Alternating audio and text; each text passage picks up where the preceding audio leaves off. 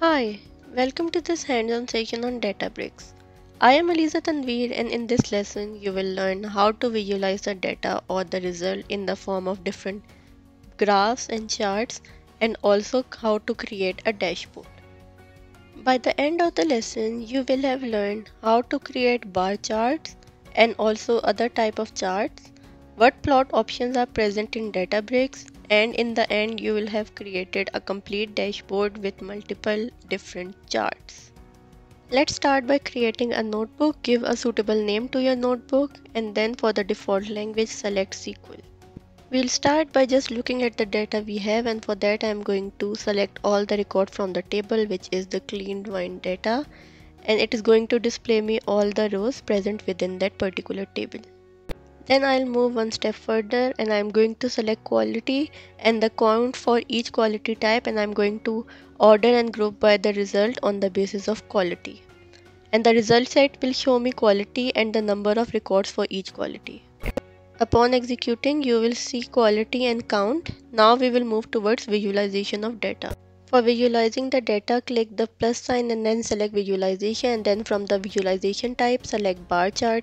Here you can see that on the x-axis we have the quality and the y-axis we have the count. So the data is visualized by a bar graph.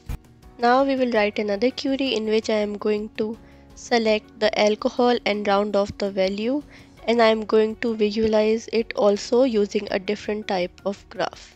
In order to visualize the result set of this query, I am going to select a different type of graph, which is going to be a pie chart.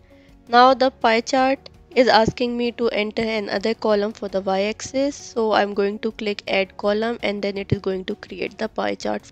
Databricks has created a very beautiful pie chart for it, and the data is easily readable using this pie chart.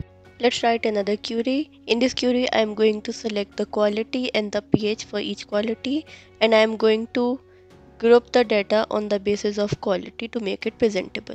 Upon executing the query, you will see the tabular result for the query, but we are also going to visualize it. But this time we are going to select a new type, which is the box plot. The box plot will show you the range of the pH for each quality, and you can also change the color of the bar graph by using colors and simply selecting an appropriate color of your choice for it.